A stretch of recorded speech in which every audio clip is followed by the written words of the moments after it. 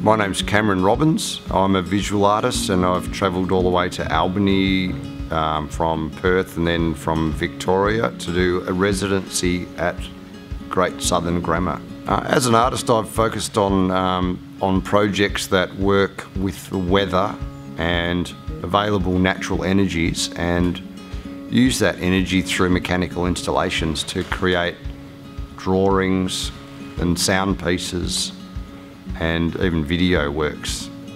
In this project here, I've brought a wind drawing instrument that is set up on a beautiful site, the grassy knoll, where I'm going to produce wind drawings for the next week, so about one every 12